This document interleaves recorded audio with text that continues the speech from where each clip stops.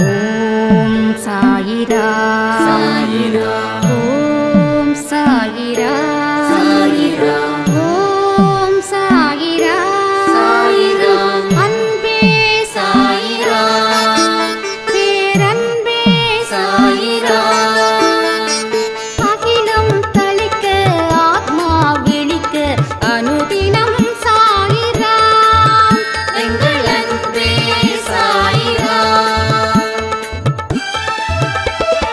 ஒன்றே இறைவன் ஒன்றே பூமிக்கென்றும் சாயிரா சரணம் சாயிரா நன்றே செய்து வாழ்வோம் நாம் ஒன்றே செய்து வாழ்வோம் அன்பே சாயிரா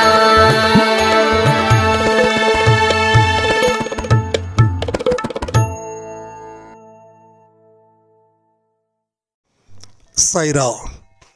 என் உயிரின் உயிரானவர்களே, காலையில் 6 மணிக்கு வெற்றி நிச்சயம் இது சாயின் சத்தியம் அப்படின்ற ஆடியோ 6 மணிக்கு பப்ளிஷ் ஆகுது.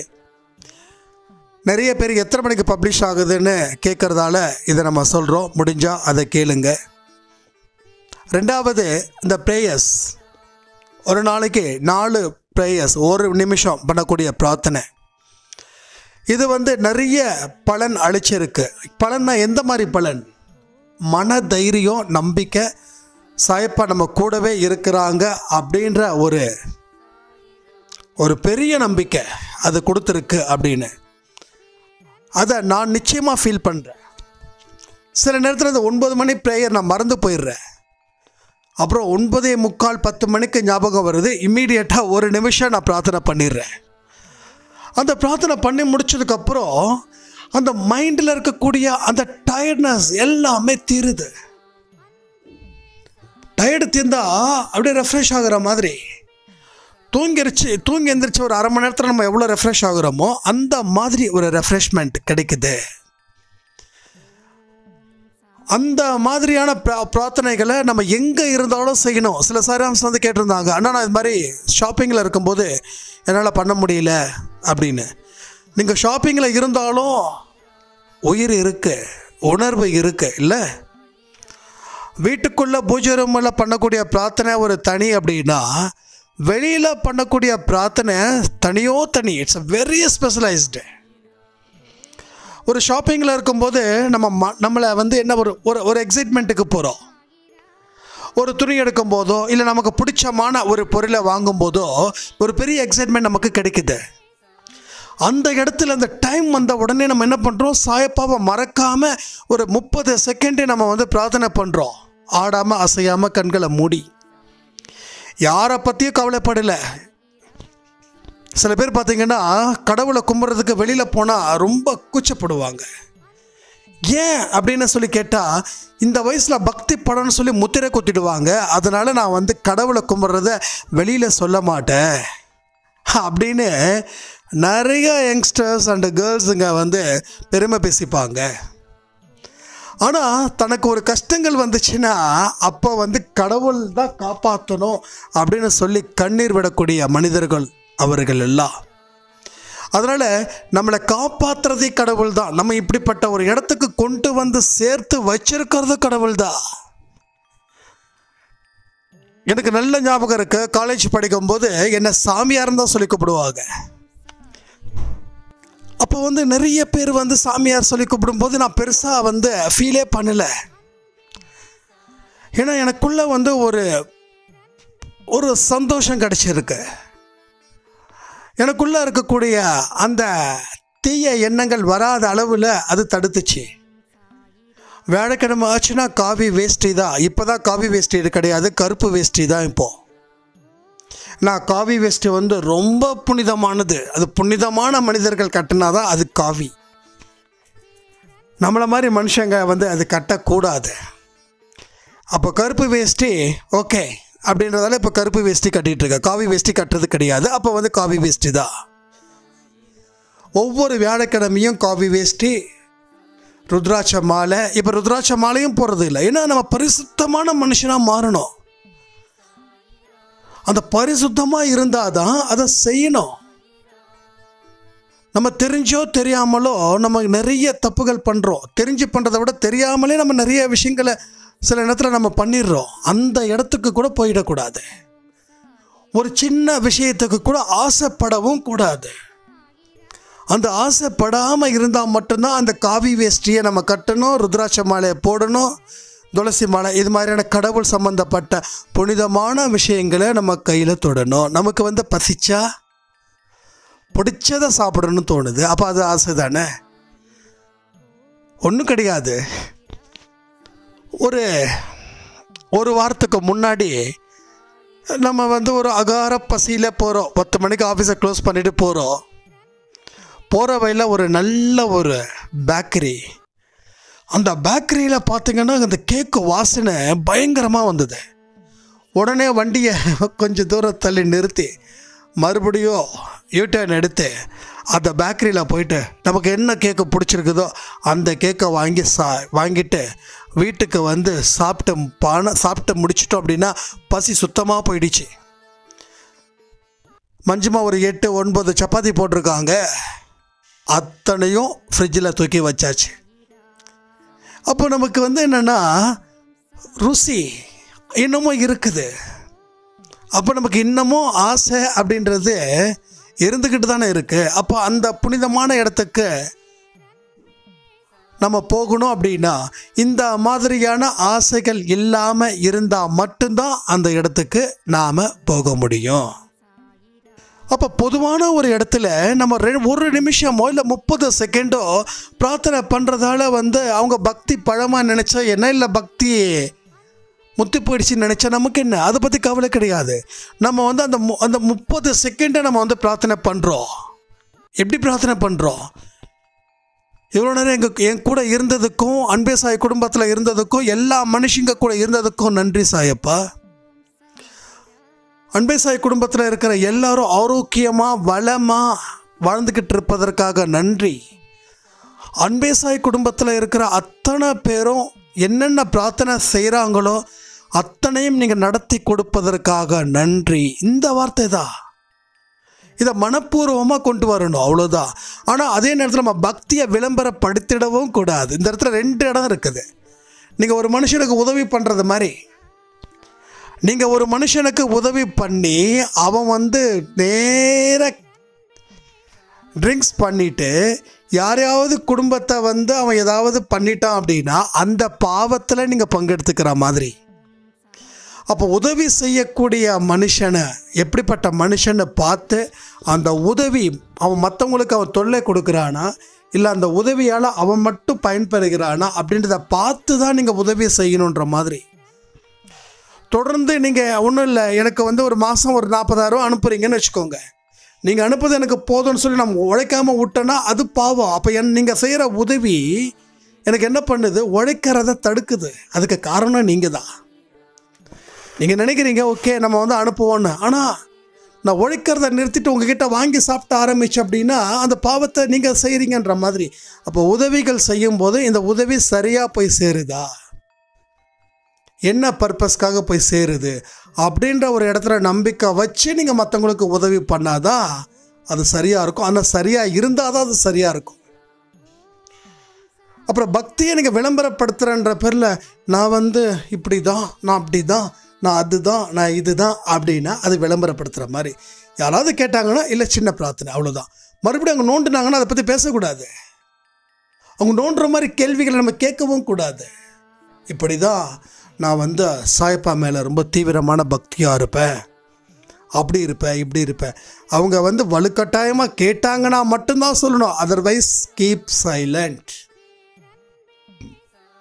இப்போ நம்ம தேட்டருக்கு போகிறோம், ஜனகன மனகதி பாடின உடனே சீட்டிலேருந்து எந்திரிச்சு நிற்கிறோம்.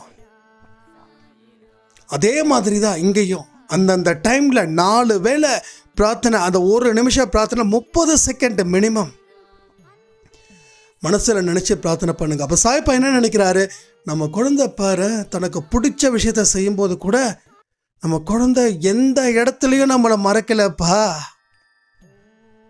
அப்படின்ற மாதிரி ஒரு தாட் வரும். ஒன்றும் இல்லை, உங்களுக்கு ஒரு ஃபோன் கால் வருது, வந்த உடனே நாங்கள் வெளியில் இருக்கோம், தேட்டரில் இருக்கோம்.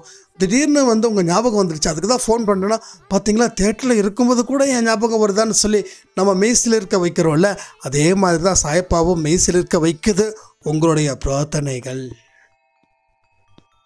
அப்போ உங்களுக்குள்ள ஒரு நல்ல விதமான ஒரு எனர்ஜெட்டிக் கிடைச்சிக்கிட்டே இருக்கும். அந்த எனர்ஜெட்டிக் சாயப்பா அனுப்பிச்சிக்கிட்டே இருக்காரு. நீங்கள் வந்து என்ன ஆகுதுன்னா, இப்போ 4 மணி நேரத்துக்கு ஒருத்தர் நம்ம எப்படி சாப்பிட்றோம், இல்லை 3 மணி நேரத்துக்கு ஒருத்தர் எப்படி சாப்பிட்றோம். சில பேருக்கு 1 ஹவருக்கு ஒருத்தர் சாப்பிட்றவங்க அவங்க தனி, அவங்கெல்லாம் வந்து தலைவர்கள். அவங்கெல்லாம் ஒரு 4 மணி நேரத்துக்கு ஒருத்தர் நம்ம சாப்பிட்றோன்னு வச்சுக்கோங்க.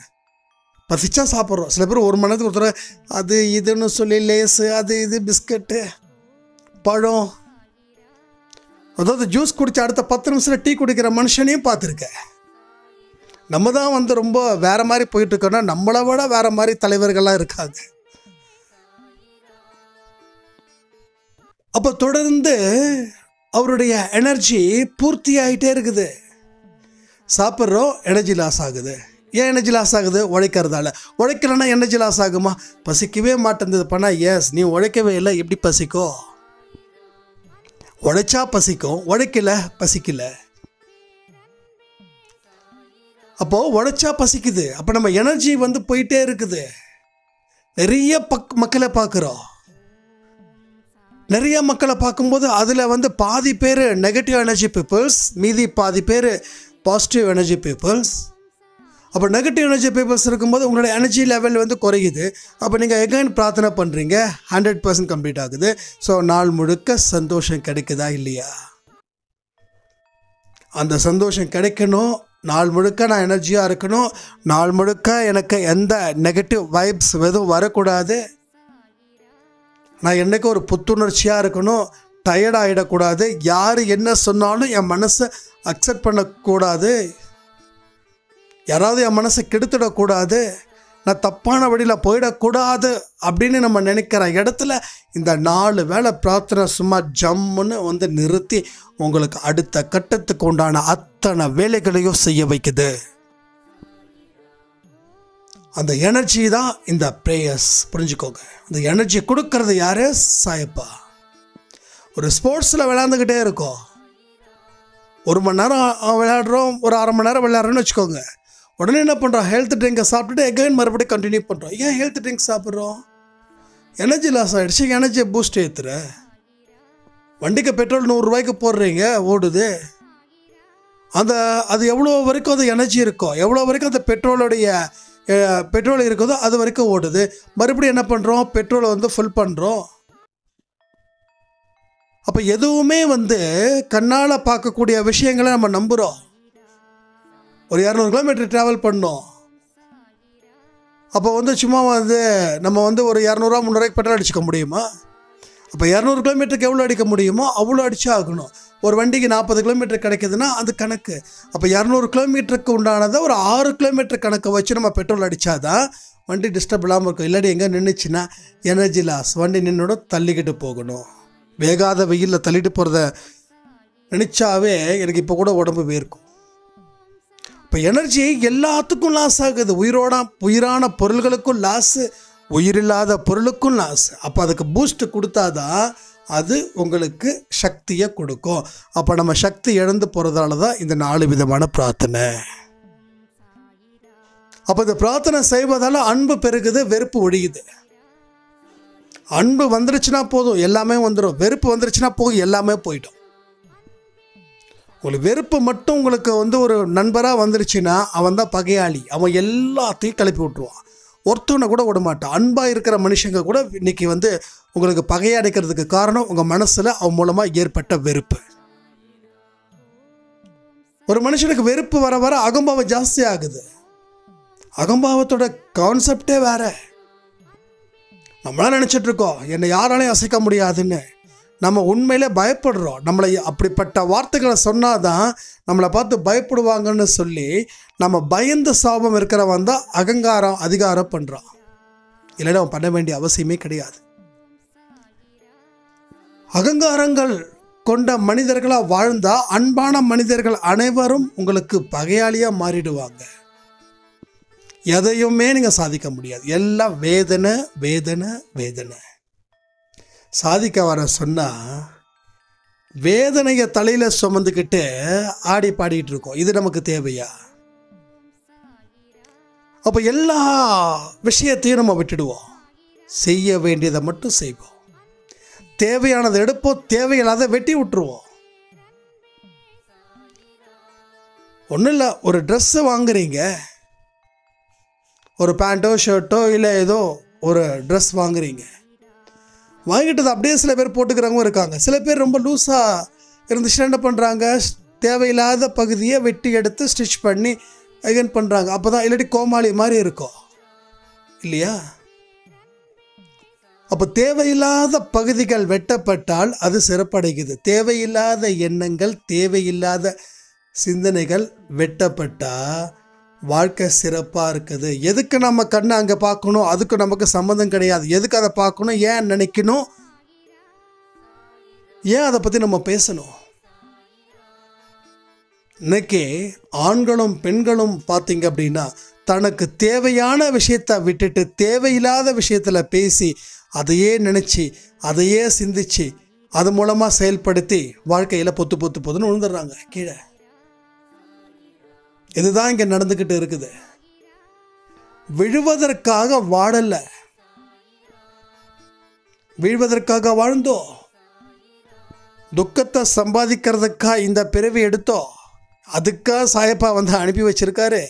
அதுக்காக அவர் வந்து நம்ம கூட வந்து உட்காந்துருக்காரு. அவரும் பார்த்துக்கிட்டே இருக்காரு, எப்படா என் குழந்தை திருந்தோம், எப்படா என் குழந்தைக்கு மனசில் மாற்றங்கள் வந்து வரும்.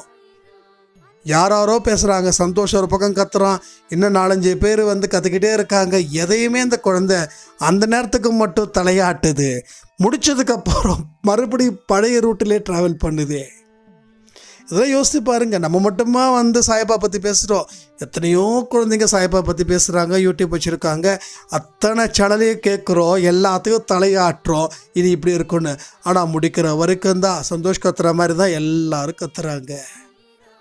ஆனால் நம்ம கேட்கக்கூடிய இடத்துல அந்த நேரத்தில் மட்டும் கேட்டுட்டு அதை ஸ்டாப் பண்ணிவிட்டு அடுத்தது தேவையில்லாத சிந்தனைகளை தான் நம்ம மனசு கொண்டு போய் நிறுத்துதில்லை.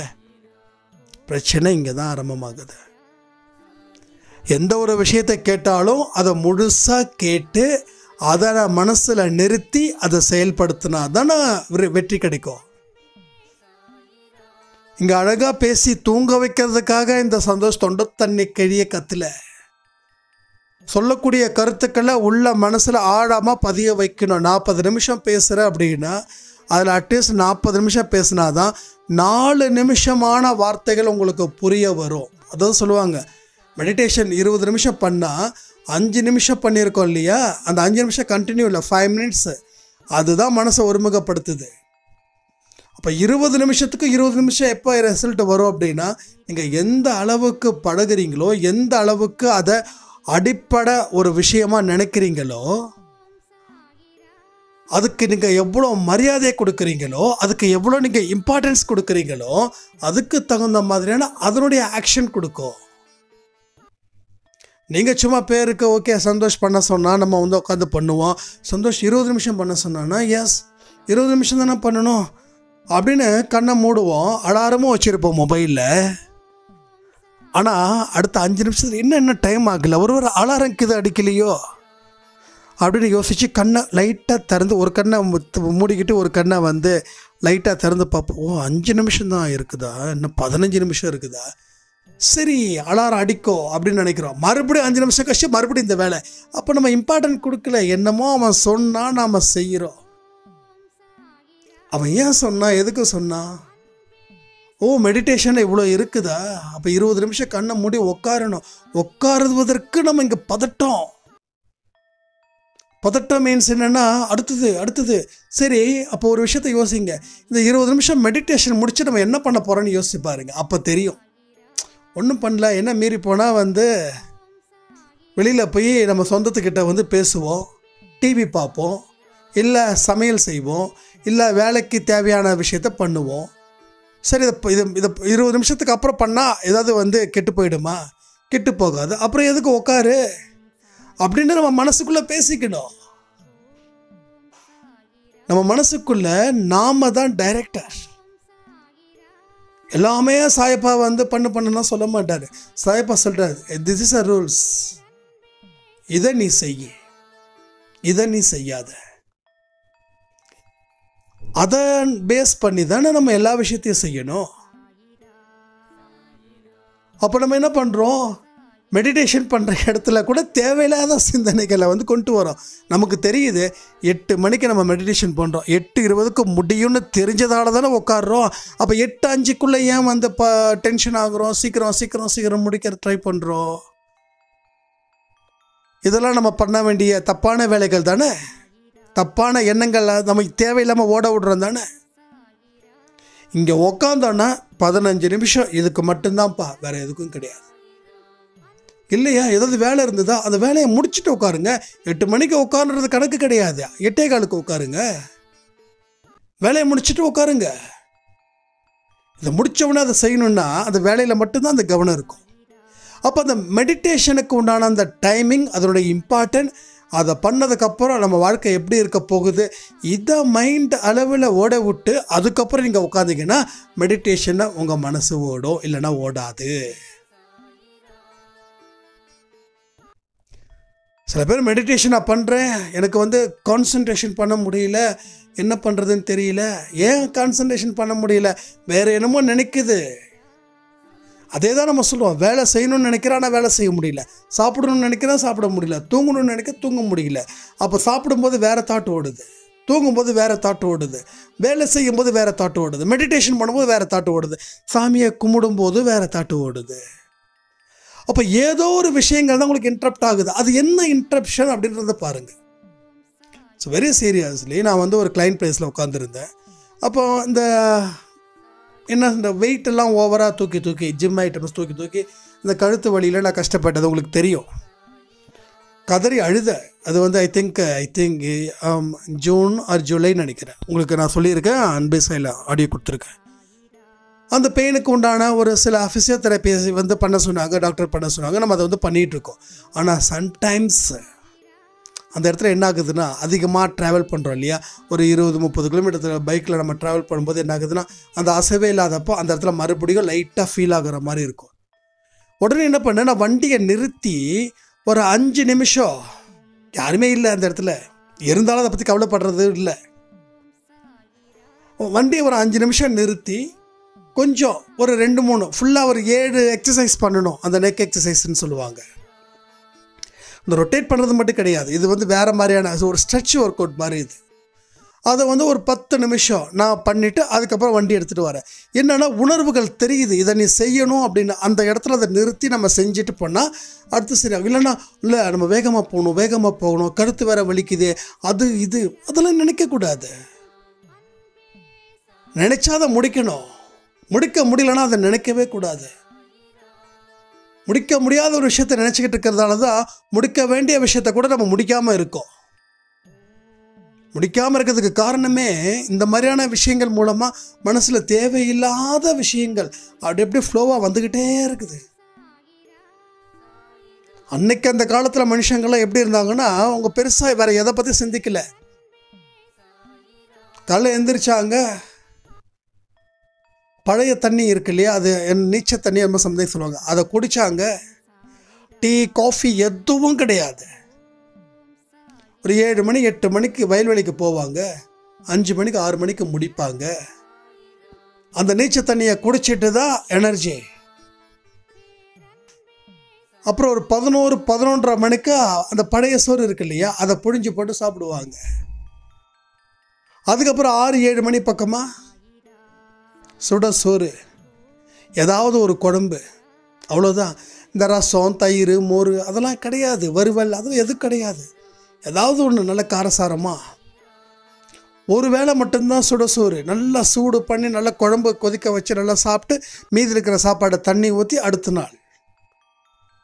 ஆனால் இன்றைக்கி அதெல்லாம் போயிடுச்சு. காலையில் இன்றைக்கெல்லாம் எந்த கிராமத்துலேயுமே பழைய சோறுலாம் கிடையாது, இட்லி தோசை தான். காஃபி டீ இல்லாமல் இல்லை இன்றைக்கெல்லாம், அன்றைக்கெல்லாம் இருந்தாங்க. அப்போ என்ன ஆகுதுன்னா, கான்சன்ட்ரேஷன், அவங்களோட தேவைகள் ரொம்ப குறைஞ்சிருந்தது. இன்றைக்கி தேவைகள் ஜாஸ்தி. ஒரு வீட்டுக்கு போனால் காஃபி வேணுமா, டீ வேணுமா, காம்ப்ளான் வேணுமா, பூஸ்ட் வேணுமா, ஹார்லிக்ஸ் வேணுமான்னு கேட்குறாங்க. என்னங்க இத்தனை வச்சுருக்கீங்களான்றதுக்கு, ஆமாம் இவருக்கு இது பிடிக்கும், அவருக்கு அது பிடிக்கும். அப்போ ஒரு நாளைக்கு வந்து நீங்கள் டீ மட்டும் போடுறது இல்லையானா, இல்லை ஒருத்தவங்களுக்கு அவருக்கு காஃபி பிடிக்குங்க, எனக்கு டீ பிடிக்கும். என் குழந்தை வந்து அவன் என்ன கேட்குறானோ, ஹார்லிக்ஸோ இல்லை பூஸ்டோ போன்விட்டாவோ என்ன கேட்குறாங்களோ அதை நான் கொடுப்பேன். அப்போ என்னன்னா, ஒரு வீட்டுக்குள்ளே இருக்கிறவங்களுக்கு 10 தேவைகள். ஒவ்வொரு மனுஷனுக்கும் ஒவ்வொரு விதமான தேவைகள், ஒரே தேவைகள் கிடையாது. இங்கே எல்லாத்துக்கும் அது மாதிரி இருக்குது. அந்த தேவைகளை நிறைவேற்றுவதிலே நம்ம மனசை ஓடி போயிடுது. அப்புறம் எங்கே வாழ முடியும்? ஒரு சாதனை பண்ணணும் அப்படின்னா நீங்கள் எந்த அளவுக்கு சிம்பிளிசிட்டி பண்ணுறீங்களோ அப்போ தான் சாதனை பண்ண முடியும். நீங்கள் எல்லாமே வைடாக்கிட்டே போனீங்க அப்படின்னா கண்டிப்பாக சாதனை பண்ண முடியாது. இது இருந்தால் தான் என் வாழ்க்கை ஜெயிக்கும் அப்படின்ற ஒரு வேகத்தோடு நீங்கள் போயிட்டு இருக்கீங்க. அது உண்மையில் இருந்துச்சுன்னா சந்தோஷம். ஆனால் அது தேவையில்லாத பகுதிகள், அந்த தேவையில்லாத பகுதிகளை இங்கே கொண்டு வந்து புகுத்துனீங்கன்னா தேவையான பகுதிகளை யார் சரி பண்ணுவா? ஒரு வீடு கட்டுறோம் அப்படின்னா ஒரே இடத்துக்காக போகிறது இல்லை. அது வீட்டுக்குள்ளே வந்து பல செவர்களை எழுப்புகிறோம். ஹாலுக்கு தனியாக ஒதுக்குறோம், பெட்ரூமுக்கு தனியாக ஒதுக்குறோம், டைனிங் டேபிளுக்கு தனியாக ஒதுக்குறோம், கிச்சனுக்கு தனியாக ஒதுக்குறோம், லெட்டின் பாத்ரூமுக்கு தனியாக ஒதுக்குறோம். இல்லை, எல்லாத்தையும் காமனாக நம்ம வைக்கல, ஒவ்வொன்றா வந்து அந்தந்த பார்ட்டாக வைக்கிறோம். ஸோ நம்ம லைஃப்பில் வந்து அப்படியே ப்ராடாக போக போக என்ன ஆகுதுன்னா உங்களால் எதுவுமே பண்ண முடியாது. வெட்ட வெளியில் என்ன சாதிக்க முடியும்? உங்களுக்குள்ள ஒவ்வொரு பகுதிகள் இருக்குது. அந்த பகுதிகளுக்கு உண்டான அப்டேஷன்ஸ் நீங்கள் கொடுக்கல அப்படின்னா அது தோற்று தானே போகும். ஸ்பிரிச்சுவலுக்கு ஒரு அப்டேட் பண்ணுங்க, உங்கள் தொழில் உங்கள் செயலுக்கு ஒரு அப்டேட் பண்ணுங்க, உங்கள் குடும்பத்துக்கு ஒரு அப்டேட் பண்ணுங்க. எல்லாம் முழுசாக நிறைஞ்சிருக்குதான்னு பாருங்க. அப்படி நிறையலைன்னா நிரப்புங்க. ஆனால் தேவையில்லாத விஷயங்களை நீங்கள் கொண்டு வந்தீங்கன்னா தேவையான இடத்துல எதையும் ஃபுல் பண்ணவே முடியாது. எல்லாம் அறையும் குறையுமா தான் இருக்கும். ஒரு மனுஷன் தன்னுடைய பலத்தை முழுசாக பயன்படுத்தாமல் போனதற்கும் தன்னுடைய முழு வாழ்க்கையை முழுமையாக வாழாமல் போனதுக்கு காரணங்கள் இதுதான். நம்ம 40 years 50 years 60 years 70 years அந்தந்த இயர்ஸை போக போக உங்கள் வாழ்க்கையில் நிறைவு வரணும், குறைகள் வரக்கூடாது. ஆனால் இங்கே 40க்கு மேலே தான் குறைகள் ஸ்டார்ட் ஆகுது. 40 வயசில் 10 குறை அப்படின்னா 50 வயசில் குறை ரெடியூஸ் ஆகணும், 60ல் இன்னும் குறை ரெடியூஸ் ஆகணும், 70ல் இன்னும் குறை ரெடியூஸ் ஆகணும், 80ல் இன்னும் ரெடியூஸ் ஆகணும். 40ல் ஆரம்பித்தது இன்றைக்கு வரைக்கும் பெருசாக இருக்குது அப்படின்னா நீங்கள் சரியான வாழ்க்கை வாழல, அந்த வாழ்க்கை முழுமை அடையலை. முழுமை அடையாததுக்கு காரணம் உங்கள் மனசில் என்ன ஓட்டங்கள் வந்து என்னென்னமோ யோசிக்குது. நம்ம 80 years 90 years அந்த உலகத்தை விட்டு போகும்போது நீங்கள் சிரித்த மாதிரி போகணும். ஆனால் உலகத்தில் இருக்கிற மக்கள் உங்களை பார்த்து அழுவணும். ஆனால் நீங்கள் அழுதுகிட்டு போனால் உலகத்தில் இருக்கிற மக்கள் சிரிச்சுட்டு போகக்கூடாது. ஏன்னா சிரிக்கிறாங்க எதுக்குன்னா, அப்பாடா போயிட்டான் இவன் படும் மோசமானவன், அந்த மாதிரி பேர் எடுக்கக்கூடாது. நீங்கள் எல்லாம் நிறைவான வாழ்க்கையை வாழ்ந்தீங்களா இல்லையான்றத வாழ்க்கையில் இருக்கக்கூடிய கடைசி நாட்களில் உங்களுடைய எண்ணங்கள் எழுப்பக்கூடிய கேள்விகள், அது மூலமாக கிடைச்ச பதில்கள் உங்களுக்கு திருப்தியாக இருக்குதா? இப்போ என்ன ஆகுது, இந்த மாதிரியான ஆசைகள் நிறைவேறாமல் போகும்போது அடுத்த ஜென்மம் கம்பல்சரி தேவைப்படுது. இதை அடையிறதுக்கு இப்போ எப்படி ஒரு நகை செய்கிறோம், ஒரு பவுனில் நகை செய்கிறோம். அந்த ஒரு பவுனில் முழுக்க நகை செஞ்சிட முடியுமா? ஒரு பவுன் உங்களுக்கு வேணும்னா கிட்டத்தட்ட 1.25 பவுனாவது எடுக்கணும். அதை கூலி சேதார வேஸ்டேஜ் இருக்கு இல்லையா, அதை எல்லாத்தையும் சரி பண்ணி ரெடி பண்ணி தான் உங்களுக்கு அந்த ஒரு பவுன் இருக்கிற மாதிரி வரும். எனக்கு ஒரு பவுன் நகை வேணுங்க அப்படின்னா அவங்க வெயிட்டு பார்க்கும்போது கிட்டத்தட்ட 3/4 பவுனாக இருக்கும். கேட்டது ஒரு பவுனு கேட்பாங்க, இல்லைங்க இது ஒரு பவுனு தான், ஆனால் கூலி சேதாரம்லாம் இருக்குல்ல, அது பேஸ் பண்ணி அதை கால்குலேட் பண்ணுவாங்க. அப்புறம் 1.25 பவுன் எடுத்தால் தான் ஒரு பவுன் நமக்கு நிற்கும். ஓகேங்களா? அப்போ வந்து அடுத்த பிறவி எடுக்கும்போது நம்ம இந்த நல்ல விஷயங்கள் செய்யும்போது சில சேதாரங்கள் வரதான் செய்யும். சில மாயை வலையோட பிடியிலையும் நம்ம அதையும் தாண்டணும், கர்மாக்களையும் தாண்டணும், அத்தனை விஷயங்கள் தாண்டணும். ஆக மொத்தம் நிறைவேறாத ஆசைகள் இதெல்லாம் எதுவுமே நிறைவேறாத ஆசை இருக்கக்கூடாது. எல்லாம் இந்த பிறவியில் முடிக்கணும். எனக்கு 2 ஆசை, ஸ்பிரிச்சுவலில் ஸ்ட்ராங்காக இருக்கணும், பிஸ்னஸில் ஸ்ட்ராங்காக இருக்கணும். எனக்குன்னு ஒரு ஸ்ட்ராங் வந்து என்னைக்கு திருப்தி தருதோ அன்னைக்கு அதில் கம்ப்ளீட் ஆகுதுன்னு அர்த்தம். அப்போ எனக்கு பிஸ்னஸில் நான் ஸ்ட்ராங் ஆகிட்டேனா? இல்லை. அடுத்த ஸ்பிரிச்சுவலில் ஸ்ட்ராங் ஆகிட்டேனா? இல்லை. அப்போது இன்னும் ஃபில் பண்ணணுன்றது என்னமோ இருக்குது. ஸோ அதை பற்றி மட்டும்தான் நான் சிந்திக்கிறேன். ஒரு சைடு ஸ்பிரிச்சுவல், ஒரு சைடு பிஸ்னஸ். இதை தாண்டி வேறு எதையும் நான் சிந்திக்கிறதே கிடையாது.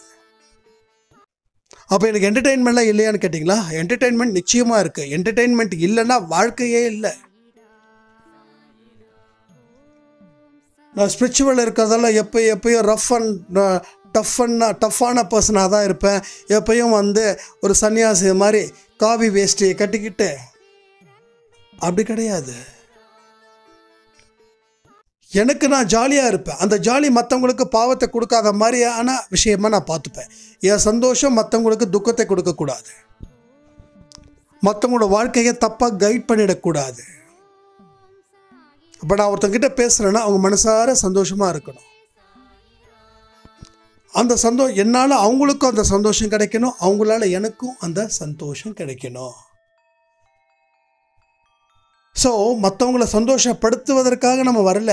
நம்ம சந்தோஷத்தையும் வச்சுக்கணும், அந்த சந்தோஷத்தை அடுத்தவங்களுக்கும் கொடுக்கணும்.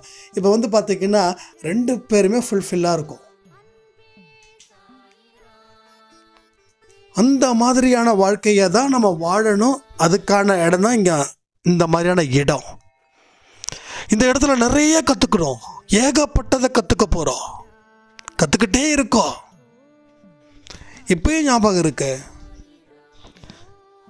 நம்ம அன்பே சாய் ஃபேமிலி ஆரம்பிக்கும் போது 2019 இந்த 2020 ஸ்டார்டிங்கில் ஒரு சாய்ராம் என்கிட்ட கேட்டாங்க, ஆனால் எனக்கு கூட நீங்கள் எத்தனை நாள் பேசுவீங்கன்னு தெரியல, பேச வேண்டியதெல்லாம் பேசிட்டிங்கன்னா அப்புறம் என்ன பேசுவீங்கன்னு தெரியல, ஆனால் ஒவ்வொரு நாளும் சுவாரஸ்யமாக போயிட்டே இருக்குது அப்படின்றாங்க. ஏன் சுவாரஸ்யமாக போகுதுன்னா நம்ம அதே ஃபோக்கஸில் போயிட்டுருக்கோம். நம்ம ஃபோக்கஸ் மாற்றலை. ஃபோக்கஸ் மாற்றினா நம்ம எண்ணங்கள் மாறுது. உன்னுடைய பேட்டர்ன் என்னவோ அதே பேட்டர்னில் போ. சரியாக இல்லைன்னா மட்டும் மாற்று, சரியாக இருந்தால் மாற்றாத. சரியாக இல்லை, அது தப்பு, அது கெட்டதை கொடுக்குது அப்படின்னா உன் பேட்டர்ன் சேஞ்ச் பண்ணு. இல்லை, பேட்டர்ன் சேஞ்ச் பண்ண வேண்டிய அவசியம் இல்லை, சரியான பாதை தான் நம்ம போகிறோம் அப்படின்ற ஒரு தாட்டு வந்தால் அதில் இருந்து நிறைய ஞானத்தையும் அனுபவத்தையும் நம்ம எடுக்கலாம். இன்றைக்கி பேசக்கூடிய ஆடியோ கூட எப்படின்னா எனக்கு புதுசாக பேசுகிற மாதிரி தான் ஃபீல் ஆகுது. நான் இது வரைக்கும் ஒரு ஃபார் எக்ஸாம்பிள் ஒரு 100 ஆடியோ கொடுக்குறேன்னு வச்சுக்கோங்களேன். அந்த 100 ஆடியோவில் 90 நான் புதுசாக பேசுகிற மாதிரி தான் இருக்கும். மீதி 10 தான் ஆனால் கிட்டத்தட்ட முக்கால்வாசி புதுசாக பேசுகிற மாதிரி தான் ஒரு ஃபீல் ஆகும். அந்த 10 எப்படின்னா பொறுமையாக இருங்க, நம்பிக்கையாக இருங்க, சாய்பாவை இது பண்ணுங்க. அது ஜென்ரலான ஒரு வேர்ட்ஸாக தான் இருக்கும். ஸோ அதில் பெருசாக ஒன்றும் இருக்காது. ஆனால் மீதி 90% புதுசான எண்ணங்கள். இப்போ நம்ம பேசுகிறோம், முழுமையான வாழ்க்கையை வாடுங்க, பிரார்த்தனை பண்ணுங்க, 1 மினிட் பிரார்த்தனை பண்ணுங்க. இந்த 1 மினிட் பிரார்த்தனை நமக்கு இந்த வருஷத்துக்கு கிடைச்சா இட்ஸ் அ கோல்டன் பாயிண்ட்டு.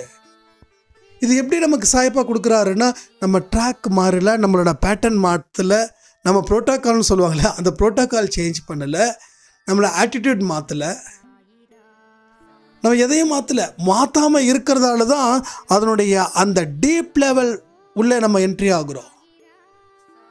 மாற்றவே இல்லை, இதுக்காக மெனக்கடவே இல்லை, பிளான் பண்ணி ரூம் போட்டலாம் யோசிக்கல, அடுத்தது என்ன பண்ணலாம், அடுத்து என்ன பண்ணால் என்ன எப்படி பேசுவாங்க, சத்தியமாக கிடையாது. ஒரு இயல்பாக வந்திருக்கு. இயல்பாக வருதுன்னா நம்ம இயல்பாக அதில் இருக்கிறதால இயல்பாக வருது. அப்போ அந்த 1 மினிட் ப்ரேயர் சொல்லும்போது, இப்போது நான் நேற்று கூட லதா அம்மா அண்டு இன்னொரு சாய்ராம் அவங்க கொடுத்த அந்த எக்ஸ்பீரியன்ஸை ஷேர் பண்ணும்போது பார்த்திங்கன்னா அவ்வளோ ஒரு சந்தோஷம். இப்போ அந்த கமெண்ட்ஸை படித்து பார்க்கும்போது அந்த எந்த அளவுக்கு சேஞ்சஸ் ஆகிருக்கோன்னு, நம்ம அந்த 8 மணி அந்த 12 மணிக்கு 8 மணிக்கு போட்டிருந்த ஆடியோஸில் நிறைய பேர் பார்த்துருக்கலாம். அது அன்டைமில் போட்டதால் அது சரியாக போகலை. கிட்டத்தட்ட கம்மியாக தான் பார்த்துருக்கீங்கன்னு நினைக்கிறேன். ஸோ பாருங்கள், நேற்று போட்ட ஆடியோவில் நம்ம அதை கொடுத்துருக்கோம். ஸோ இது மாதிரி எக்ஸ்பீரியன்ஸை பேஸ் பண்ணி நம்ம மைண்ட் அளவில் சேஞ்சஸ் இங்கே நிறைய எக்கச்சக்கமாக நடந்துக்கிட்டு இருக்குது. அதற்கு நம்ம தயாராக இருக்கணுமா இல்லையா? அப்போ நம்மளுடைய பேட்டர்னை வந்து சேஞ்ச் பண்ணாமல் போயிட்டே இருந்தீங்கன்னா நீங்கள் ஆழமான இடத்துக்கு போகிறீங்க. நீங்கள் ஆழமான இடத்துக்கு போகும்போது எந்த ஒரு சிக்கலும் நமக்கு ஏற்படுவது இல்லை. ஏன்னா கொடுக்குற இடம், வந்து நிற்கிற இடம், அழைச்சிட்டு போகிறவங்க, இதெல்லாம் பார்க்கும்போது உங்களுக்கு மோசமான விளைவுகளை ஏற்படுத்தாது. நீங்கள் எடுத்த உடனே ஆழத்துக்கு குதிக்கலை. நீங்கள் எடுத்த உடனே ஆழத்துக்கு குதிச்சிருந்துச்சிங்கன்னா உங்களுக்கு பிரச்சனை. நீங்கள் அப்படி பண்ணலை. அப்படி பண்ணாமல் நீங்கள் என்ன பண்ணுறீங்க, ஒவ்வொரு படிக்கட்டாக எடுத்து எடுத்து எடுத்து எடுத்து வைக்கிறீங்க. அதனால் நம்ம வந்து ரொம்ப ரிலாக்ஸ்டாக கீழே இறங்குறோம், ஆழத்தில் இறங்குறோம். அதாவது சவால்களை நம்ம என்ன பண்ணுறோம், மேலோட்டமாக பார்த்து மேலோட்டமாக பயப்படல, உள்ளுக்குள்ளே இறங்குறோம். உள்ளுக்குள்ளே ஒவ்வொரு இடத்துல இறங்குறோம். அதனுடைய என்ன சொல்கிறது, அதனோட மூலக்கருவை நம்ம பிடிக்கிறோம். அந்த மூலக்கருவை பிடிச்சிக்கிட்டு நம்ம என்ன பண்ணுறோன்னா அதில் இருந்து நம்ம படியேறுறோம் மேலே கொஞ்சம் கொஞ்சமாக. இதுதான். ஸோ மேலோட்டமாக ஒரு பிரச்சனையை பார்த்துட்டு அதெல்லாம் முடிச்சிடலாம்ப்பா, அதெல்லாம் ஒன்றும் பிரச்சனை இல்லைப்பா அப்படின்னு நினைக்கிறவங்க வாழ்க்கையில் ஜெயிக்கலை. எந்த ஒரு பிரச்சனை அலட்சியம் படத்தில் பயமும் இல்லை. அதை தாண்டி என்ன தான் இருக்குது அப்படின்னு சொல்லி உட்காந்து யோசிக்கும்போது நம்மளுடைய, மறுபடியும் சொல்கிறேன், நம்ம பிஹேவியர் சேஞ்ச் பண்ணலை, நம்ம பேட்டர்ன் சேஞ்ச் பண்ணலை, எதுவுமே சேஞ்ச் பண்ணலை. அப்படிப்பட்ட ஒரு இடத்துல ஒரே மாதிரியான மனநிலையில் இருக்கும்போது நமக்கு எந்த மாதிரியான பிரச்சனைகள் வந்தாலும் அதில் இருந்து ஒரு தீர்வுகள் நமக்கு நிச்சயமாக கிடைக்குது. அப்படின்றது தான் உண்மையான வார்த்தைகள். அப்போ நம்ம யாரை நம்பி போகிறோம் பயணத்தை? சாய்பாபாவை நம்பி. யாரை நம்பி உள்ள வாழ்க்கையில் இறங்குறோம்? சாய்பாபாவை நம்பி.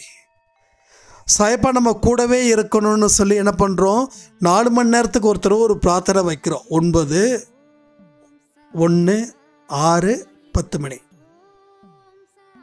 அப்போ இதெல்லாம் தொடர்ந்து நம்ம 9 மணிக்கா வந்துருச்சு, அடுத்து 1 மணிக்கா ஓகே வந்துருச்சு, அடுத்து 6 மணிக்கா வந்துருச்சு, அடுத்து 10 மணிக்கா வந்துருச்சு.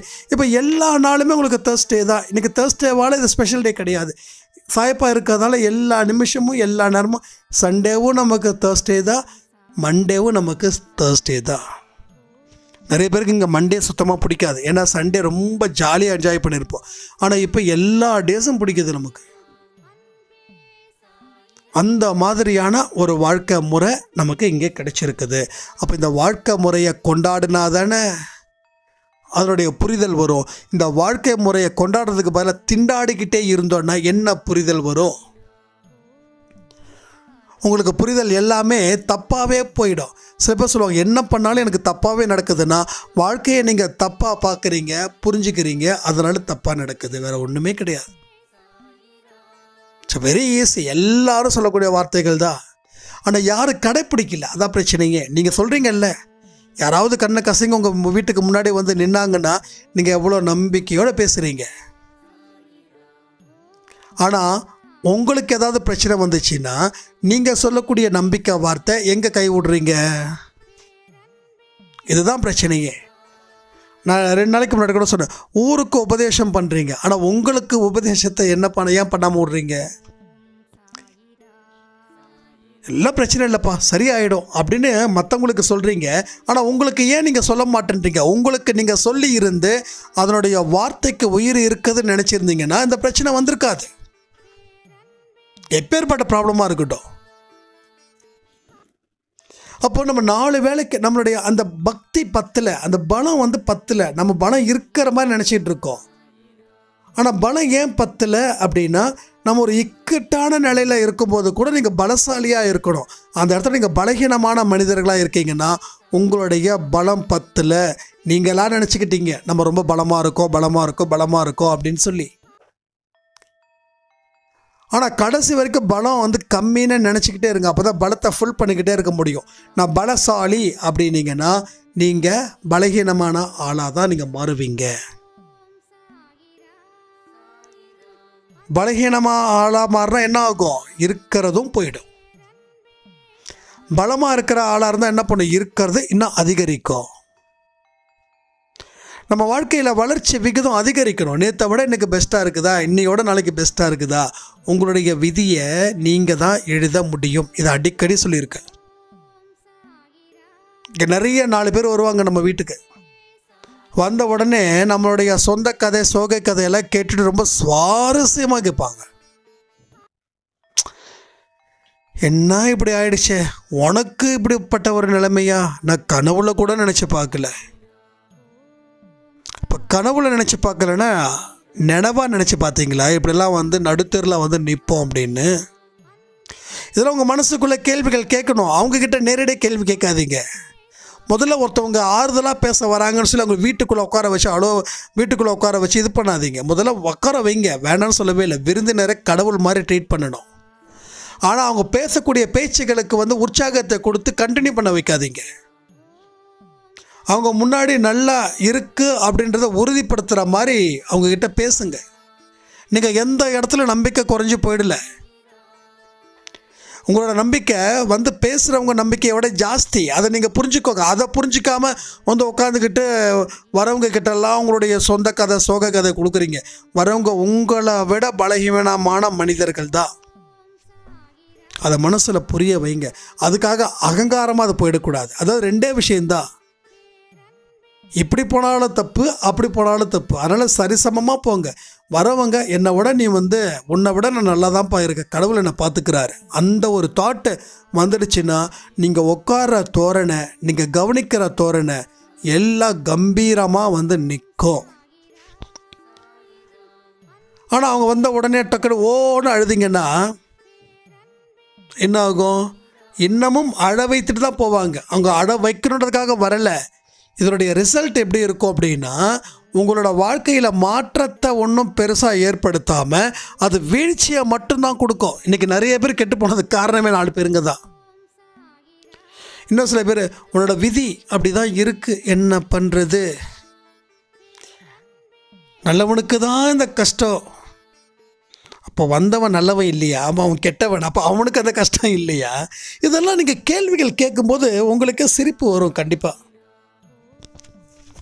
ஒருத்தங்க வராங்கன்னு வச்சுக்கோங்க, உங்களுக்கு வந்து ஏதாவது ஒரு உடம்பு சரியில்லை அப்படின்னு சொல்லி வராங்க, பார்க்க வராங்கன்னா அவங்க வரக்கூடிய வார்த்தை, வந்ததுக்கப்புறம் பேசக்கூடிய வார்த்தைகளை உற்று நோக்குங்க. உனக்கா இப்படி அடிபட்டுடுச்சு, ஏன் தான் நல்லவனெல்லாம் ஆண்டவன் சோதிக்கிறானோ, அப்போ உங்களுக்கு இந்த மாதிரி நோய் நொடி வரலையான்னு நீங்கள் கேளுங்களேன். அது மாதிரி கலகலப்பாக ஆக்குங்க. அவங்ககிட்ட சொல்லுங்கள், எல்லாருக்கும் உடம்பு சரியில்லாமல் தான் போகும், அதுக்காக என்ன பண்ண முடியும்? நல்லவனாக இருந்தால் மட்டும் சளி பிடிக்காதா? கெட்டவனுக்கு தான் சளி பிடிக்குமா? நல்லவனுக்கு வந்து பல்லு உடையாதா? கெட்டவனுக்கு தான் பல்லு உடையுமா? ஏன் நல்லவனுக்கு வயசே ஆகாதா? நல்லவனுக்கு என்ன ஆகுதோ எல்லாம் கெட்டவனுக்கு ஆகும். அதை புரிஞ்சுக்கோங்க. கடவுளுடைய தீர்ப்பில் தான் வந்து நல்லவன் சந்தோஷமாக இருப்பான், கெட்டவன் துக்கப்படுவான். இது வந்து மனிதர்கள் வந்து இப்படி தான் பேசுவாங்க, இப்படி தான் பழகுவாங்க. ஏன்னா அவங்களுக்கு என்ன தெரிஞ்சுதோ அதுக்குள்ளே தான் அவங்க ரோல் பண்ண முடியும் அவங்க லைஃப்பில். நம்மளும் அது மாதிரியான கத்துக்குட்டியாக இருந்துடக்கூடாது. அதை நீங்கள் புரிஞ்சுக்கணும். அதுக்காக தான் இவ்வளோ தூரம் பேசிகிட்டு இருக்கேன். நீங்களும் வந்து ஒருத்தவங்க வீட்டுக்கு போனீங்கன்னா தைரியமாக நம்பிக்கையோடு பேசணும். நம்பிக்கை இழக்கிற மாதிரி பேசக்கூடாது, நம்பிக்கையோடு பேசணும். It's a very tonic. இங்கே வந்து சொல்லுவாங்க, உதவி செய்ய முடியல, எனக்கு வந்து அந்த அளவுக்கு கையில் காசு இருந்தால் நான் நிறைய பேருக்கு உதவி செய்வேன். அப்போ நீங்கள் உதவி செய்கிறதுல தான் நீங்கள் பெருமை அடைகிறீங்களா? தப்புங்க, அது ரொம்ப தப்பு. ஒரு சாராம் வந்து என்கிட்ட சொன்னாங்க, எனக்கும் கையிலலாம் காசெல்லாம் இருந்துச்சுன்னா நான் நிறைய பேருக்கு உதவி செய்வேன்ப்பா. இது வந்து நம்ம பேசக்கூடிய பேச்சுக்கள் எப்படி இருக்குது அப்படின்னா, உதவி செய்கிறவங்கெல்லாம் வந்து பெருமையானவங்க நம்ம நினைக்கிறோம். இருக்கட்டும், நான் இல்லைன்னு சொல்லவே இல்லை. ஆனால் பொருள் உதவி செய்கிறதுக்கு இங்கே நிறைய மனிதர்கள் இருக்காங்க. பண உதவி செய்வதற்கும் இங்கே நிறைய மனிதர்கள் இருக்காங்க. நம்ம தமிழ்நாட்டில் எப்படின்னா, மற்ற ஸ்டேட்டில் எனக்கு எப்படின்னு தெரியாது, தமிழ்நாட்டில் சாப்பாடு இல்லாமல் யாருமே கிடையாது. அதே மாதிரி மாத்திரை மருந்தெல்லாம் இருக்குது இல்லையா, அது கூட வந்து பார்த்திங்கன்னா பெரிய பெரிய மெடிக்கல் ஷாப்பில், ரொம்ப பாப்புலரான மெடிக்கல் ஷாப்பில் ஒரு டேப்லெட்டோட ரேட்டு 50 ரூபா 60 ரூபா அப்படின்னு கணக்கு வச்சிங்கன்னா, சென்ட்ரல் கவர்மெண்ட் சில இதை வந்து மெயின்டைன் பண்ணுறாங்க, சில மெடிக்கல் ஷாப் வச்சு நடத்திட்டு இருக்காங்க. அங்கே போனால் வெறும் 10 ரூபா 15 ரூபா. நம்ம அம்மாவுக்கு சுகர் மாத்திரை வாங்க போனோம். அப்போ வந்து நார்மலாக ஒரு ஹாஸ்பிட்டலில் வந்து பார்த்திங்கன்னா 400 ரூபா வருதுங்க. அதே இந்த பிரைம் மினிஸ்டர் ஏதோ சம்திங் ஏதோ ஒரு மெடிக்கல் ஷாப் இருக்கு இல்லையா, அவங்களது இப்போ டாட்டாவுடைய மெடிக்கல் ஷாப்பும் வந்து ஆரம்பிச்சிட்டாங்க. ஆனால் காம்பினேஷன் கரெக்டாக இருக்குதான்னு செக் பண்ணிக்கோங்க, அது ரொம்ப இம்பார்ட்டன்ட். அது உங்களுக்கு தெரிஞ்ச 2-3 டாக்டர்ஸ் பேஸ் பண்ணி நீங்கள் அந்த காம்பினேஷன் கரெக்டுங்களா, இந்த காம்பினேஷன் அந்த காம்பினேஷனும் ரைட்டாக இருக்குதா, மெடிக்கல் ஷாப்காரங்களே சொல்லிடுவாங்க. இருந்தாலும் ஒரு 2-3 இடத்துல வந்து கேட்டுக்கிறது நல்லது. ஏன்னா காம்பினேஷன் ஏதாவது ஒன்று கம்மி ஒன்று அதிகமாக இருந்துச்சுன்னா அது நமக்கு பிரச்சனை வராத மாதிரி பார்த்துக்கணும். அப்படி இருந்துருச்சுன்னா நீங்கள் அந்த மெடிசனை வந்து தாராளமாக வாங்கி சாப்பிடலாம். அப்போ 400 ரூபாய்க்கு வாங்கக்கூடிய மெடிசன் இங்கே போனால் வெறும் 140 ரூபா 150 ரூபாய்க்கு முடிஞ்சிடுச்சு. நம்ம 2-3 தடவை கன்சல்ட் பண்ணி டாக்டரை கன்சல்ட் பண்ணி அதில் இருக்கிற ப்ரிஸ்கிரிப்ஷன் அதில் இருக்கிற இப்போ தான் தெரியுது. மெடிக்கலில் வந்து போனால் சில வெப்சைட்லாம் வந்து இருக்குது, அதில் வந்து அந்த மாத்திரையை இது பண்ணிங்கன்னா என்னென்ன காம்பினேஷனில் இருக்குதுன்றது தெளிவாக சொல்லிடும். அதே காம்பினேஷன் இருக்குதான்றது நம்மளே ஒரு 15% ஒரு 3/4 நம்ம 25% நம்மளே வந்து யூகிச்சிக்கலாம். இருந்தாலும் டாக்டரை வச்சு கன்ஃபார்ம் பண்ணி, சார் எங்களுக்கு வந்து வசதி கிடையாது, அதனால் இப்படி தான் எங்களால் பண்ண முடியும், இதில் இருக்குதான்னு கேட்டுட்டிங்கன்னா உங்களுக்கு கிட்டத்தட்ட 25% தான் எக்ஸ்பென்சிவ் ஆகும். ஓகேங்களா? இப்போது பொருளால் உதவி செய்கிறத தாண்டி நம்மளுடைய குணத்தால் அவங்களுக்கு உதவி செய்யணும். என்ன குணத்தால் உதவி செய்யணும்? எண்ணங்கள் மூலமாக அவங்களுக்கு உதவிகள் செய்யணும். ஒரு மனுஷனை வாழ வைக்கிறதுக்கு உண்டான விஷயங்கள் எப்படின்னா எண்ணங்கள் மூலமாக எழுப்பப்படுது. அவன் எண்ணங்கள் பலகீனமாக இருக்குது, உங்கள் எண்ணங்கள் உயர்வாக இருக்குது. அந்த உயர்வான எண்ணங்களை அவங்களுக்கு எண்ணங்களை வந்து ஸ்ட்ராங் பண்ணுங்க. அவங்க மனசில் வாழ முடியும், முடியாததுன்றது எதுவும் கிடையாது, அந்த மாதிரியான ஒரு கருத்துக்களை பதிவிடுறது பொருள் உதவி செய்கிறத தாண்டி இந்த விஷயத்தை இருக்குது. சில பேரோட வாழ்க்கை வந்து உதவி செய்யறதுக்காகவே நம்மளை ஆண்டவன் சில பல இடத்துல படைச்சிருக்காங்க. குணத்தால் உதவி செய்கிறது. அப்போ எங்கேயாவது யாராவது வந்து லைஃப்பில் வந்து ரொம்ப கஷ்டப்பட்டாங்கன்னா அவங்கக்கிட்ட வந்து தைரியத்தோடு பேசுங்க. நீங்கள் அதை விட்டுட்டு எப்படி ஆயிடுச்சு அப்படி ஆயிடுச்சு, அவங்க ஏற்கனவே நொந்து போயிருக்காங்க. அவங்களுக்கு தேவை உங்கள் வார்த்தைகளை மூலமாக வரக்கூடிய டானிக்கு. பொருள் உதவி செய்கிறத நான் தப்பு சொல்லலை, ஆனால் பொருள் உதவி செய்கிறத தாண்டி கருத்துக்கள் உதவிகள் செய்கிறது இருக்கு இல்லையா, அது வந்து பெரிய ஒரு வெற்றியை அவனுக்கு கொடுக்கும். நம்ம உதவி வாங்குறவங்க என்றைக்குமே உதவி வாங்கிக்கிட்டே இருந்துடக்கூடாது. நாமெல்லாம் உதவி செய்யக்கூடிய மனிதர்களாக இருக்கிறதுல ரொம்ப சந்தோஷப்படுறோம் இல்லையா, அதே மாதிரி தான் அவங்களும் இல்லாமை அப்படின்றத இருக்கவே கூடாது. அந்த மாதிரியான ஒரு விஷயத்தை கொடுக்கணும். ஏன்னா நிறைய பேர் யாரும் ஃபீல் பண்ணாதீங்க, எனக்கு வந்து நிறைய உதவி பண்ணணும்னு நினைக்கிறேன் போகிறேன் வரேன்னு. உங்களால் என்ன முடியுதோ அதை மட்டும் நீங்கள் பண்ணுங்கள். அதை தாண்டி ஒரு மனுஷனுக்கு கொடுக்க வேண்டிய டானிக் வந்து வேர்ட்ஸ். ஆட்டோகிராஃப் படத்தில் ஒரு அழகான ஒரு சாங் இருக்குது, ஒவ்வொரு பூக்களுமே. இது மாதிரியான பாடல்களை கேட்டுக்கிட்டே இருங்க. நேற்று நான் ரொம்ப நாள் கழிச்சு, ரொம்ப வருஷம் கழிச்சு கேட்டேன், மயக்கமா கலக்கமா மனதிலே குழப்பமா. அப்போ வந்து ஒரு சாய்ராம் கேட்டாங்க, என்ன பண்ணுறீங்க சாய் அப்படின்னு கேட்கும்போது, சாங் கேட்குறேன். என்ன சாங் கேட்குறீங்க? மயக்கமா கலக்கமா. இப்படி விரக்தியான பாட்டெல்லாம் கேட்கலாமா? ஏன் விரக்தியான பாட்டில் சப்ஜெக்ட் இருக்குல்ல. நம்ம கஷ்டத்தை நம்ம பெருமைப்படுத்தி பேசிக்கிட்டு இருக்கோம், அதனால் கஷ்டம் சொல்லி வாழ்க்கையை வாழாமல் போயிடுறோம். ஆனால் நமக்கு கீழே கோடான கோடிகள் இருக்குதுன்னு அந்த பாட்டில் சொல்லியிருக்காங்கல்ல. நீங்கள் அதை சோகமாக பார்க்குறீங்க, நான் நம்பிக்கையோடு பார்க்குறேன். அதில் எதுவுமே ஒதுக்காதீங்க. ஒருத்தவங்க வந்து சோகப்பாட்டு செட் ஆகாது, சோகப்பாட்டு செட் ஆகாது தான். ஆனால் சோகப்பாட்டில் கான்செப்ட் கிடைக்குதா? வாழக்கூடிய கான்செப்ட் கிடைக்குதா? அதை நம்ம பார்க்கணும்ல. எல்லா இடத்துலையும் வார்த்தைகள் தான், வார்த்தைகளுக்கு உயிர் இருக்குது. நம்ம உள்ள வார்த்தைகள் என்ன போகுதோ அந்த வார்த்தைகளுக்கு உயிர் இருக்குது. அது நல்ல வார்த்தையாக இருக்கட்டும், இல்லை மோசமான வார்த்தைகளாக இருக்கட்டும், அந்த வார்த்தைகள் நமக்கு பிடிச்சிருந்ததுன்னா அதன் மூலமாக தான் வந்து செயல்படுறோம், அதன் மூலமாக தான் விளைவுகள் ஏற்படுது. அது நல்ல விளைவோ இல்லை மோசமான விளைவுகளோ, இதை ஆழமாக சந்தித்து ஆழமாக செயல்படுறதுக்கு உண்டான வழிகளை பாருங்கள். வாழ்க்கையில் ஒரு சூப்பரான ஒரு இடத்துக்கு நாம் போய் சாதிப்போன்றது உறுதி உறுதி உறுதி.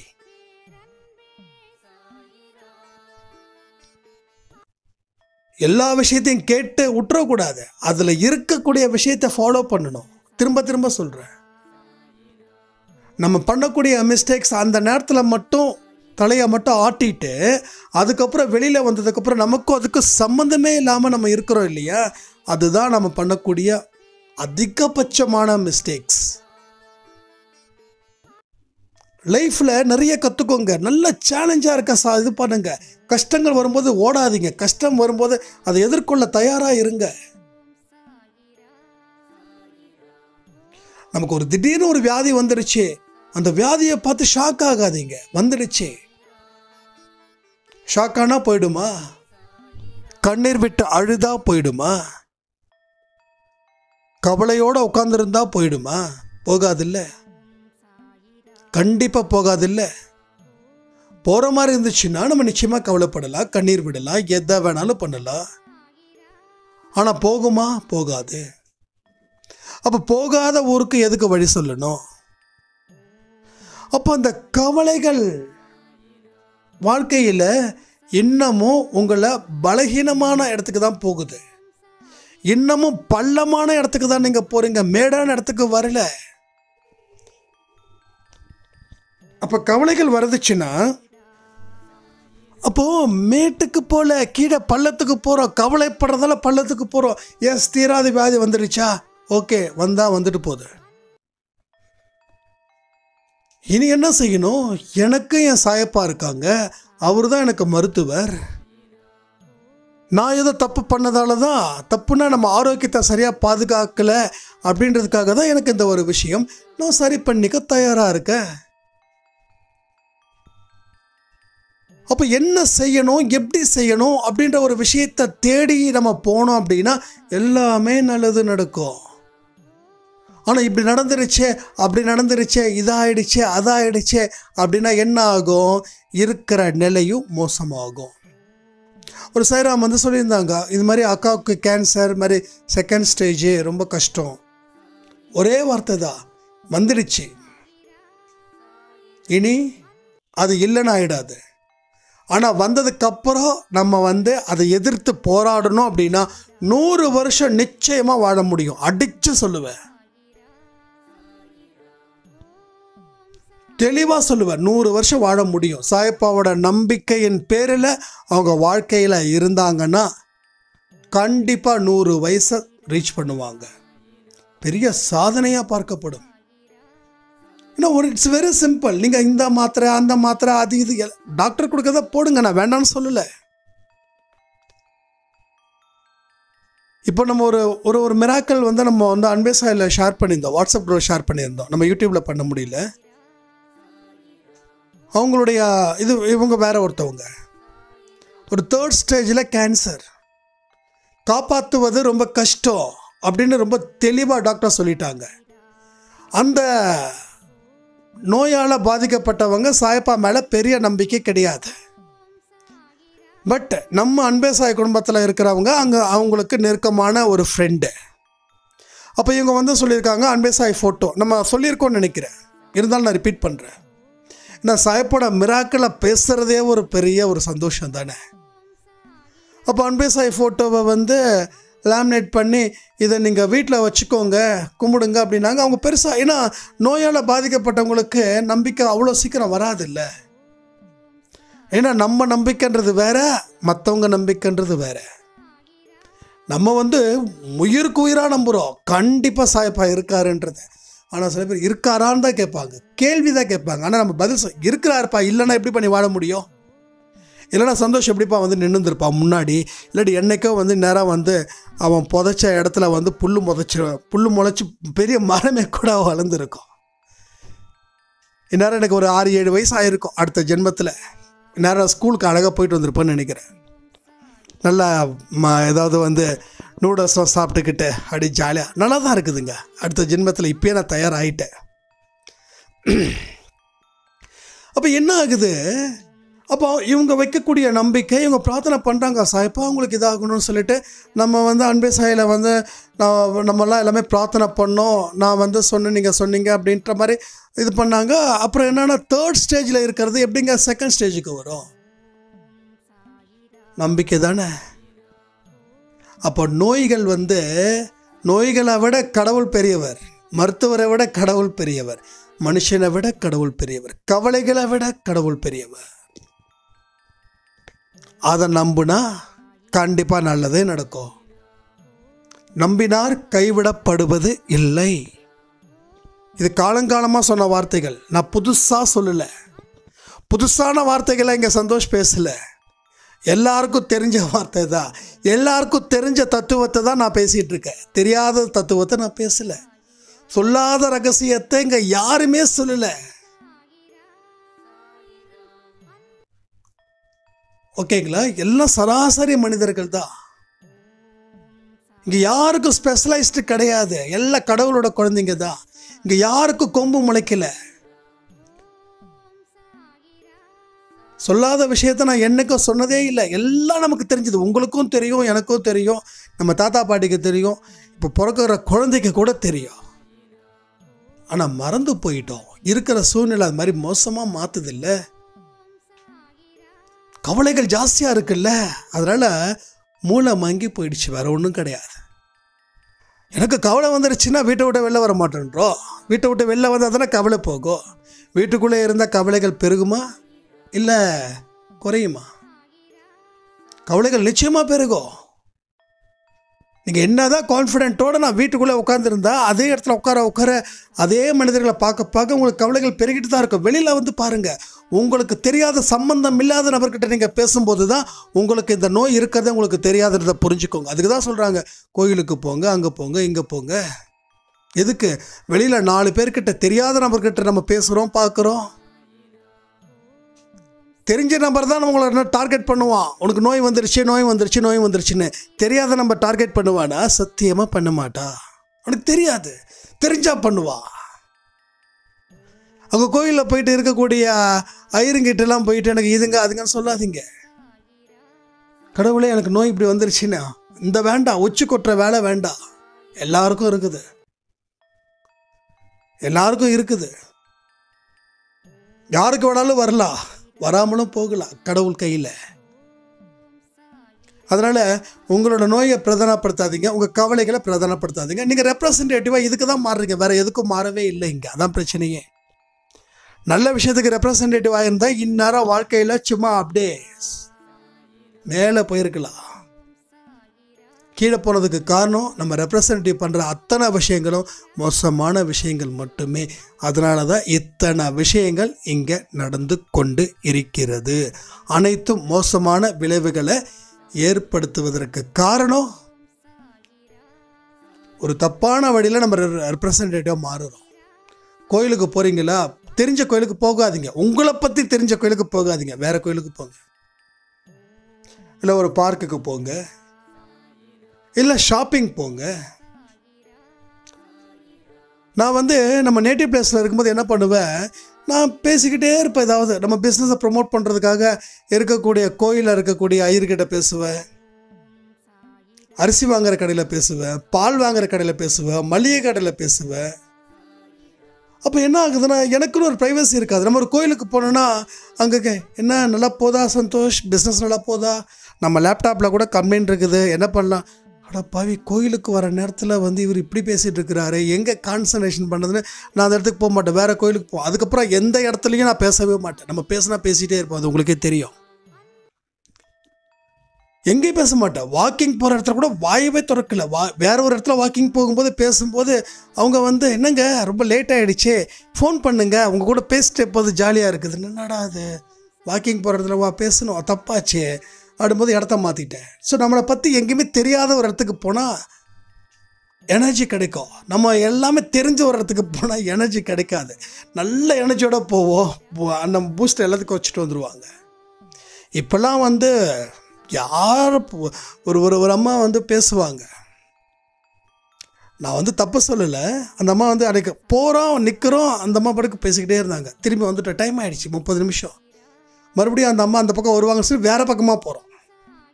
அது என்ன ஆகுதுன்னா, அவங்க ஒன்றும் பெருசாலாம் ஒன்றும் இதெல்லாம் வந்து பேசலை. ஆனால் வாக்கிங் போகிற இடத்துல நம்ம வந்து எதுக்காக போகிறோமோ அங்கே இடத்துல நமக்கு வந்து அந்த ப்ராப்ளம் ஆகுது. அது தேவையில்லாத பேச்சுகள், தேவையான பேச்சுகள் கூட கிடையாது, தேவையில்லாத பேச்சுகள். நான் அதை பண்ணேன், இதை பண்ணேன், நீங்கள் எங்கே இருக்கீங்க, நீங்கள் என்ன பண்ணுறீங்க, நீங்கள் வந்து யங்ஸ்டர்ஸாக இருக்கீங்க, நீங்கள் வாக்கிங் போகிறீங்க, ரொம்ப சந்தோஷம். கிட்டத்தட்ட பாருங்கள் 40 நிமிஷம் அந்த அம்மா பேசுனாங்க எங்கிட்ட. அன்றைக்கி வாக்கிங்கே போக முடியல. இப்போ உடனே வாக்கிங் போகிற ரூட்டை மாற்றியாச்சு.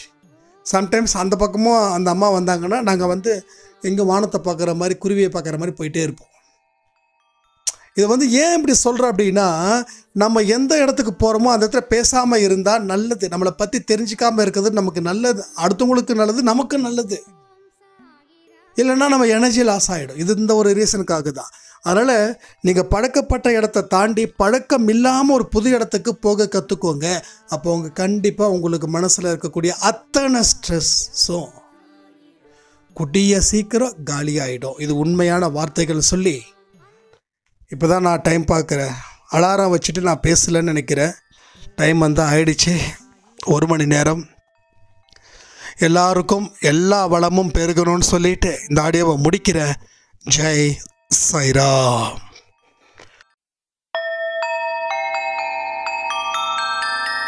ஓம் சாயிராம்.